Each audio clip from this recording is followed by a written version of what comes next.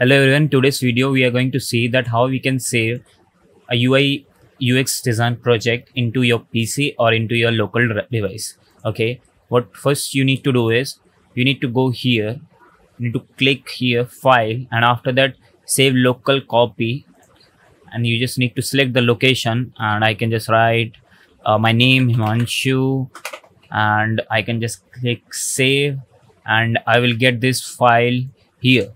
Okay, and now I'm going to tell you how you can use this file and how you can open this into your Figma. You just need to click one here, you need to go home, after that you need to go here, you need to click here import, and you need to click like here my name or whatever you are writing your name, and you need just to open this.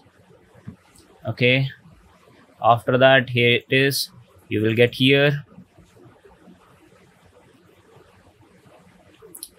It will take time according to your PC or according to your internet speed, and here we got this file. I hope you like this video. See you in the next video.